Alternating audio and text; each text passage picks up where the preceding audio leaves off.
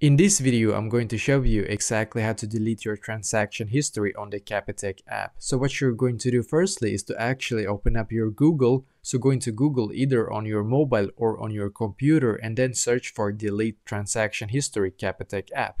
And then you should be taken here, as you can see. Scroll down just a little bit until you can see from Capitec Bank themselves deletion request, and just click on it right here.